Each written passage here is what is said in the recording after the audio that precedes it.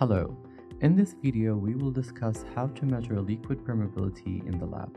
Before we start measuring the permeability of a core sample, we first need to measure its dimensions as length and area are part of Darcy's law. Secondly, we insert the core sample in the core holder as shown here. Before injecting the water, we need to ensure that a confining pressure that is squeezing the core sample from all the sides is applied.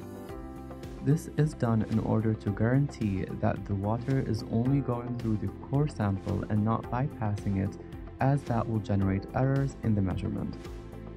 A general rule of thumb is to apply a confining pressure that is at least 1.5 times higher than the fluid injection pressure. Then, a liquid, in this case water, is injected at a specific rate using a pump. When water is injected at a constant flow rate, a wait time is required in order to achieve a steady state flow, where the inlet and outlet pressures become constant and do not fluctuate. After the steady state flow is achieved, we record the flow rate, inlet, and outlet pressures. We then move on to a new flow rate and follow the same procedure.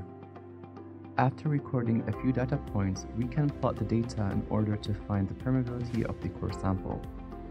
If we rearrange Darcy's law for the liquid phase, it becomes Q over A equals K over mu P1 minus P2 over L. This equation is in the linear form y equals mx plus b, where y is the dependent variable Q over A, x is the independent variable P1 minus P2 over L, m is the slope k over mu, and b is the y-intercept. The y-intercept in this case is 0 since the curve goes through the origin.